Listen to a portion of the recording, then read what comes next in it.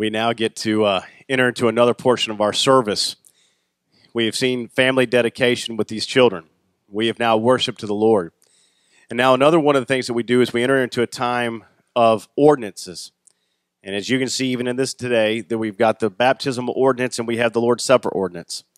And at this point, you out there need to understand, there is nothing that are in these waters that save an individual. This is just water. That's all this is. But this is an expression. This is an ordinance that tells the world, this is what's happened to me. I was a sinner. I entered into a relationship with the Lord Jesus Christ. And when I did, I was changed. And so in a moment, you're going to hear me as we go through the baptismal instructions here. I'm going to say, I'm going to bury unto death, raised to walk in newness of life is what I'm going to say. And what we're doing is we are visually preaching to you all what conversion is. I was once dead in my trespasses and sins, but then I accepted Jesus Christ as my Lord and Savior, and I died to my old self, and I have risen to walk in newness of life in Jesus Christ, recognizing He is the only one who can save me, and He's the only one that empowers me to be able to live this Christian life out before a watching world. And so that is why we've come here today. So there's 3 candidates today. We were supposed to have 4, but the Tharps made a calculational problem with calendaring. So the Tharps aren't being baptized today, but they will be next month. So come on down. Some of our candidates are a little nervous, which is to be expected. Just a few moments ago, we met Braylen in a baby dedication. Well, now we're going to meet her cousin, right? And his name is Braylen. And Braylen's story, come on down. It's all right, it's all right, it's all right. Yeah. Come here, take my hand. He's a little nervous. Step up on that block. There you go. He's a little nervous. Lynn, you can come on down here too and step behind him. This is Jane Long's nephew, or great-nephew. And during Vacation Bible School, on family night, Jane had a chance to share the gospel with Braylen, and he accepted Christ Jesus as his Lord and Savior. Amen. Amen. And then he went through the I'm a Believer Now class with Miss Selena, who's up here in helping him get ready today. And like I said, he's a little nervous. You all are intimidating. You all are scary bunch of people. They're just scary. But he has come to follow Jesus Christ in obedience to baptism this morning. And so, Braylen, have you accepted Jesus as your Lord and Savior? He gave me a head nod. Okay? So we're going to baptize him, and then we're going to move on.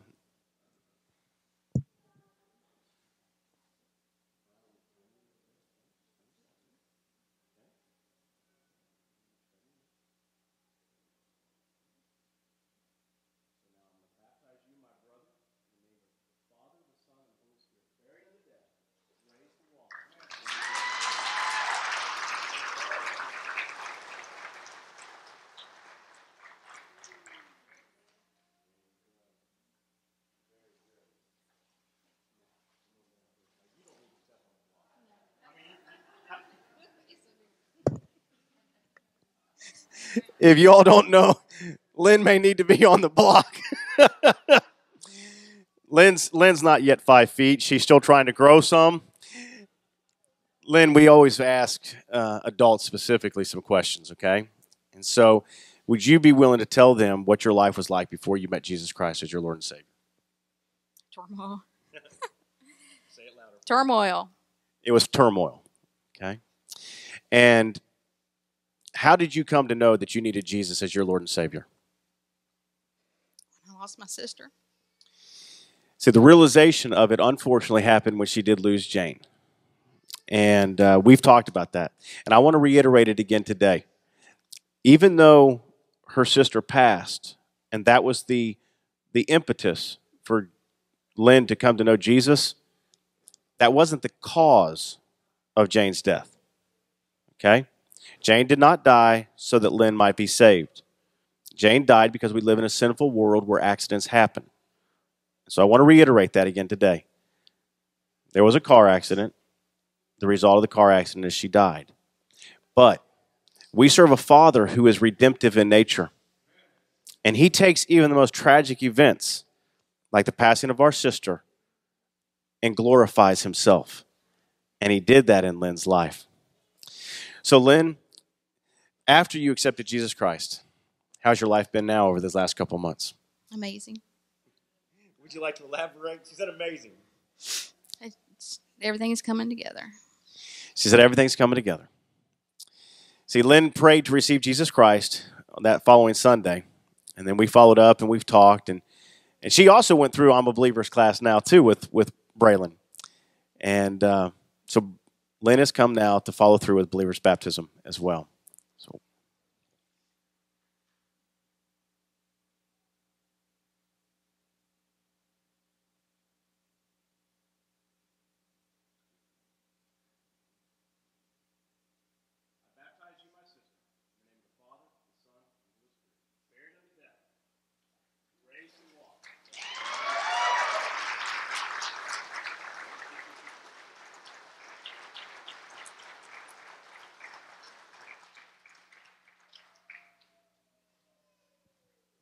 All right. We have one more candidate, and this one's a little different than some of the others. We've done this kind of thing before, but this is Amanda Cook. Come on down. And I'm actually going to let Amanda tell her own story. Amanda's been a believer. Amanda has been a believer. She already knew the Lord Jesus Christ. So this is not a I accepted Christ Jesus kind of story. But Amanda is coming to be baptized in a form of rededication. And she'd just like to talk for you a second, and then we'll baptize her. Okay? So here she is. Hello. So Scott actually spoke with me about doing this, and he said, it would be a good idea for you to write down some words. I did not. So I'm just winging it. So I guess what I want to say is maybe that what I feel on my heart that maybe somebody else feels the same way. Maybe I can speak to somebody else, like, for instance, last week's message. Last week was about drug addiction and overcoming that, and I'm a daughter of a mother who lost her life to drug addiction, so that spoke to me. Anyway, I was baptized when I was 9, and when you're so young and you're raised in a Christian home, you think you believe, you believe, but when you become older, you start to question yourself. And so I'm up here just for me. And I debated with this for a while, but after having that wonderful little creature over there, I actually suffered from postpartum and started really evaluating my life. And so that's why I'm here, and just to do it for myself, to know that I'm right with the Lord, and that whether it's tomorrow, whether it's 2 weeks from today, whether it's whenever, I know where I'm going to be. Amen.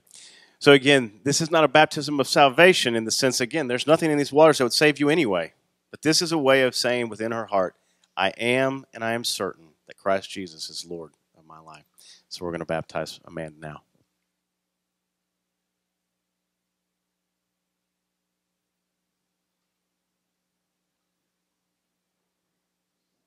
So I baptize you, my sister,